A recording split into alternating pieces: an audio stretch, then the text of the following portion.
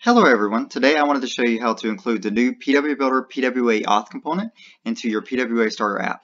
As you can see, locally I've started the new app using the starter. I have run npm install to install our modules, and now I run npm run dev to start our dev server. Now that we have the starter running in our default browser, Edge in this case, we are now ready to look at the component. So pwa-auth, what exactly is this component? So pwa-auth is a web component from the PWABuilder team.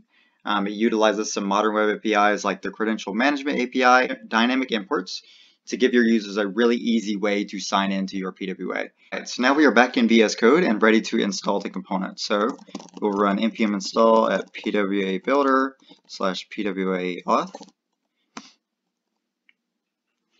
This will take just a minute, and this will install the component locally to your project.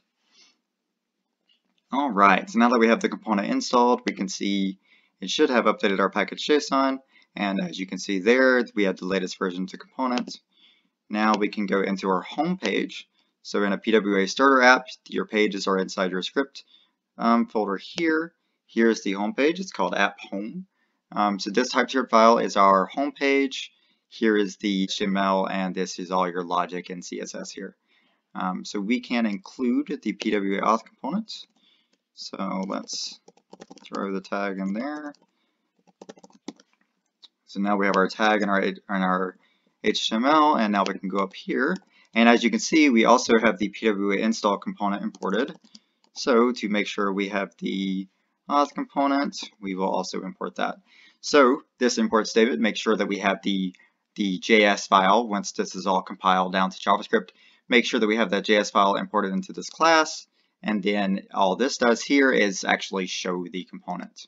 So now if we hit save, we can go back to Edge. Now we are back in Edge, and as you can see, here's the component. I can hit sign in, and there's all our providers. So yeah, so that's how easy it is to get started using the pwa-auth component in a pwa-starter app. We hope you enjoy it, and if you run into any issues or anything like that, have feedback, ideas, etc., always feel free to open an issue in the pwa-starter repo. All right, thank you.